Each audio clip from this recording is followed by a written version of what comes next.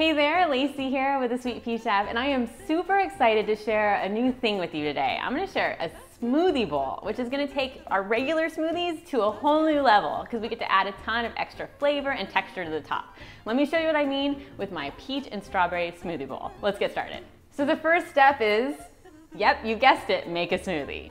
So in a blender, add a ripe peach, a frozen banana, fresh strawberries, uncooked rolled oats, unsweetened almond milk, raw honey, and ground cinnamon.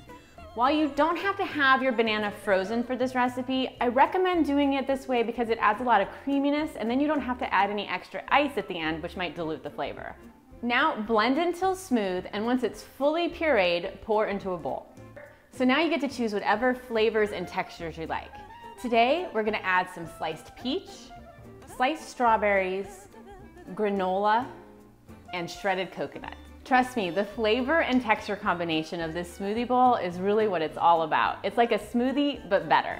Let me know your favorite smoothie bowl recipes in the comments, and then also don't forget to subscribe so you never miss our new weekly recipe videos. Thanks, I'll see you next time.